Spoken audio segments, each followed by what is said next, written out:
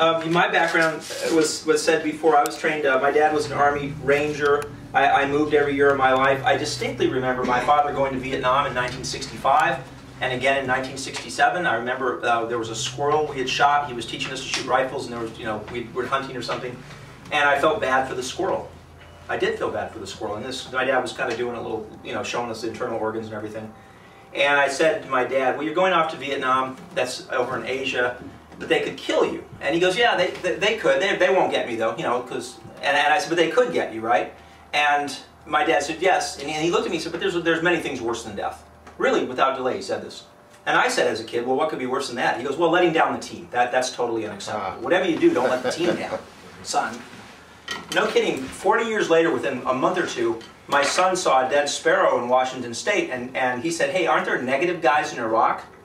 He calls terrorists negative guys. It's as good as any term. They're very negative, I said, yes, they might try to get you. And I said, they might, but they won't, hoping he'd go on to a different subject. And he goes, but they could get you, right? He's a 6-year-old. I said, they could get you. He goes, and then you'd be dead and you'd go to heaven like the sparrow, because he was going through Catholic training. And I said, yes, I'd be in heaven like the sparrow, thinking that would surely do it. And he goes, what if the negative guys come to America? Well, I have to fight them. And I looked at him and I was at an existential moment. I could have pawned it off, that won't happen, we have a police department. I looked right at my 6-year-old and I said, yes. And he goes, and they could kill me, right? I said, absolutely. And I said, that's okay, because there's many worse things than death. Letting down the team is far worse. Now folks, what I'm going to talk to you today about is something that may seem strange, but I'm going to make an argument that Stoicism is not only alive and well in the military, but it's necessary for the military.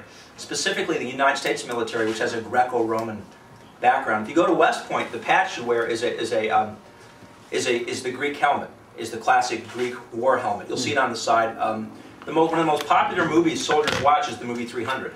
Why? What is it that's so appealing to them about it? Is it the slow motion action? Is it the Scottish buffed out digital effects? Or is it the other stuff? Spartan with your shield on it. What is it about antiquity that so appeals to soldiers? So here I am, I get to Iraq in 2005, and I've got to find a way to make mental health seem interesting and vital to people that really didn't want to hear it, and were suffering, and some of them were already been on their 2nd and 3rd combat tour.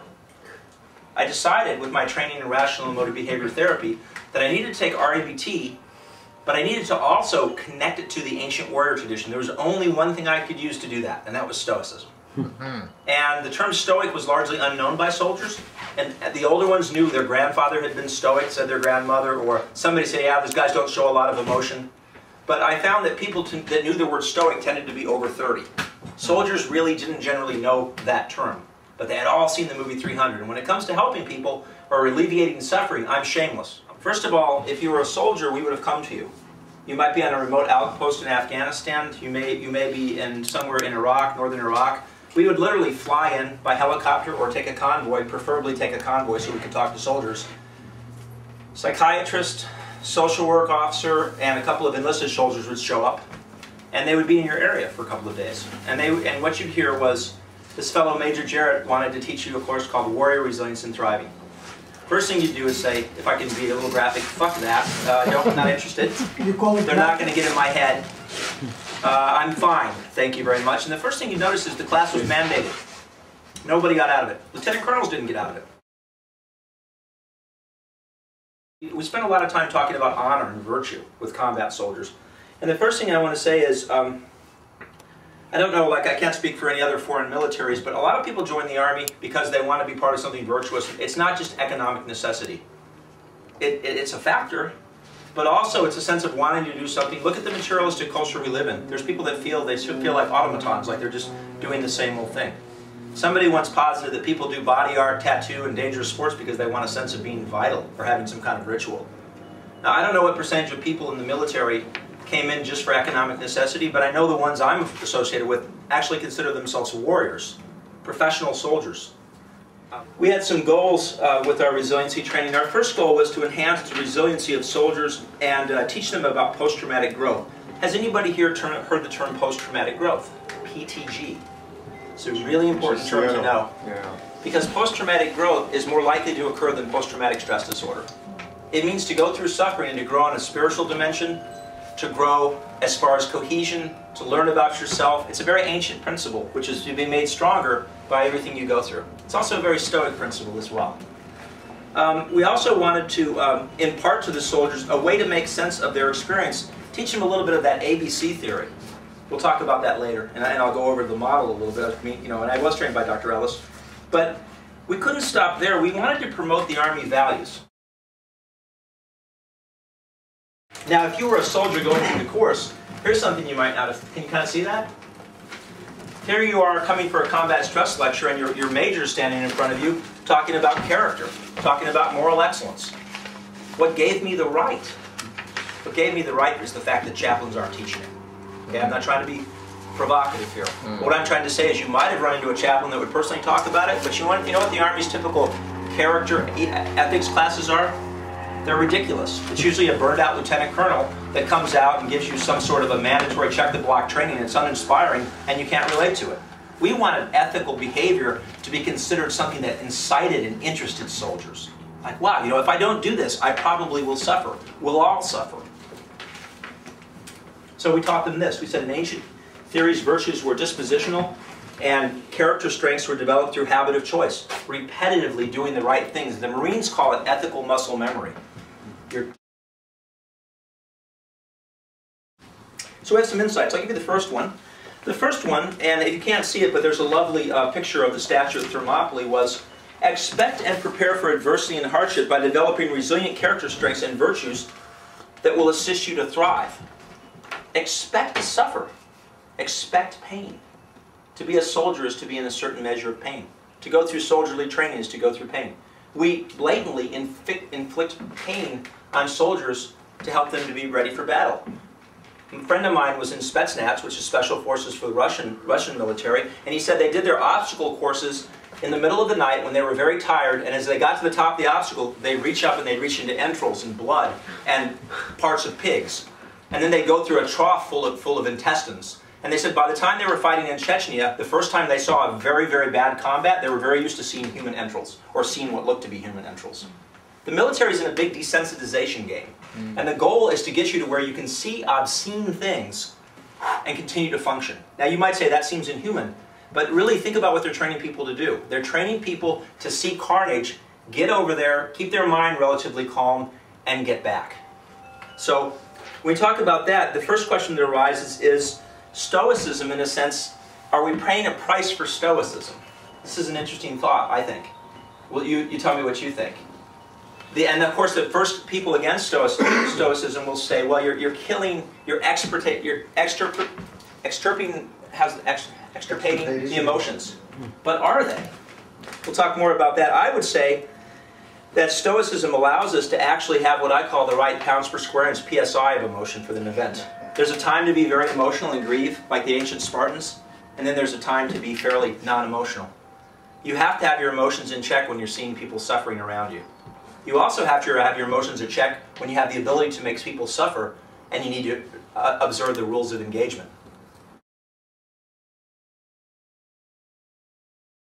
It's important that when we talk about resiliency, and it's not just about Stoicism, that we use our words well. For instance, when we taught soldiers, we taught them that our definition of resiliency included the word endurance, being able to endure with dignity and honor, season after season, a very Stoic concept. Resiliency was defined as the ability to bounce back from what you've been through. Those of you who studied martial arts know it as blending and then coming back to your original form. But we also, when we taught, and this is but different, up to the point that I was teaching in 2005, the military was not connecting mental health specifically with character. Somebody had a problem with character, well, maybe they could talk to the chaplain, if they talk to the chaplain. The point of the matter is, we made an argument that character, moral excellence, and we use that term with soldiers, was as indispensable for resiliency as any possible psychological technique we could teach them. In fact, if you lacked character, you were at risk for committing war atrocities. Developing PTSD doesn't mean you lack character, but it affects your character. Jonathan Shea wrote a book called Achilles in Vietnam and Odysseus in America, and said that combat undoes character. Other people have suggested that, that combat shatters our assumptions, the assumptive world. The world's safe. Good people do well. A very common one for soldiers is the belief that children shouldn't suffer. When American soldiers see the bodies of children blown on roofs, I don't know if you know it, but the IEDs are so powerful in the Middle East that sometimes they'll find the torso of a child on a roof. It's very disturbing to the average American soldier. Immediately what comes to mind are beliefs like, why should children suffer? But let's think about the Stoic spiritual exercise of kissing our child in the morning and saying, in a sense, by the gods you come to me, I have no idea how long you'll be with me. Try that one. Because there's a lot of fair weather Stoics. There's a lot of people that fancy Stoicism when they're in Starbucks. The question is, will it work for you if your child becomes ill, if your child's captured? One of the things we told soldiers from the start was, if your philosophy would not work in the most dire circumstances, abandon it today, it's a waste of your time. I said it and challenged people. I said, you don't have to adopt my philosophy, but your philosophy, first of all, you have to know that you have a philosophy. Secondly, you might want to know what it is. And thirdly, if it doesn't work in the most dire of circumstances, it's kind of a Starbucks philosophy. Listen to the definition of post-traumatic growth. Enhanced functioning and positive change after enduring a trauma or adversity, including enhanced personal strength, spirituality, relationship, team cohesion, courage, and wisdom. I'd like you to listen to those terms again in terms of what Stoic brotherhood and sisterhood is after, and see if they map into. Enhanced personal strength, spirituality, relationship, cohesion, courage, insight, and wisdom. It sounds like a definition of the sage's path. And yet, the path to that is a description of what we go through when we've been through post-traumatic growth. Now, there was no Stoic that used those terms, nor was there a Stoic who was developing specifically a research institute for resiliency. But many believe that Stoicism was the most robust of ancient philosophies. In fact, it was unequaled as a resiliency. In fact, when I sold it to the Army, what I said is, yes, we can go to UPenn and perhaps they have a new program. But I've got something that's got, 2,300 years of human application behind it. And they said, well, what do you mean, Captain? Well, I said, Frederick the Great never went on campaign without taking the works of Epictetus. Washington considered himself a Stoic, personally. People throughout armies throughout history have certain aspects of instilling Stoic ideals. Nancy Sherman, a colleague of mine, wrote a book called Stoic Warriors. She made an argument that she went to the Annapolis to teach them about ethics, and she was the one that received the education. Because they taught her that the military lives and dies by, at least the American military, tries to live and die by the idea of moral excellence. And there's many outrages. Nobody's more offended than professional soldiers when lives are wasted with fruitless or frivolous military campaigns. Soldiers are precious resources. And one of the reasons I went back in the Army is I wanted to sort of ensure that they were used well, or at least taken care of. We wanted soldiers to know, and we're going to move quickly, that virtues and vices were both chosen based on what we perceived as right action. We were in the business of defining right action. Right action, if you're a special forces medic, is to shoot somebody in a firefight and then immediately tend to their wounds, which is very common. It's like this person that shot you is also a senior trauma specialist, and they're immediately bandaging you. It's phenomenal. But that's the level. Everybody has a modern car here. Maybe, most of our cars are less than 5 years old. Have you ever thought about how incredibly durable they are? Our little Honda CR-V needs to really accelerate onto the freeway, but it better take me up in the mountains. And by the way, it better be a quiet car, it better be economically, it has to do it all. And that's what soldiers have to do now. They have to be very violent, and then they have to come back and play nice for about 12 to 15 months. They need to be violent again. And by the way, don't abuse your family, and don't become an alcoholic, and don't lapse into lethargy. How do they do it? What they have to do is they have to have a philosophy that allows them to suffer and not even look at it as suffering specifically.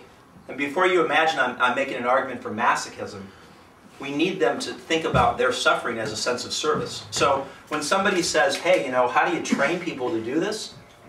It's a good question.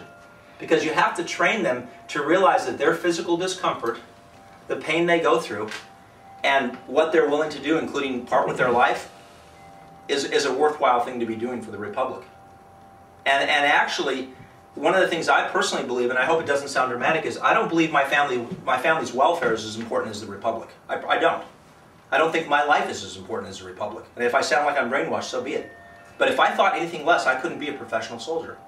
I have to imagine that my son moving every year, me going to combat, my life, my welfare is not as important as preserving the country. I have to believe that. It's really important for you to hear that, because if I don't believe that, I'm playing it soldier. Now the day I stop believing it is the day I get out of the military. I really need to resign my commission the day I can't do that anymore.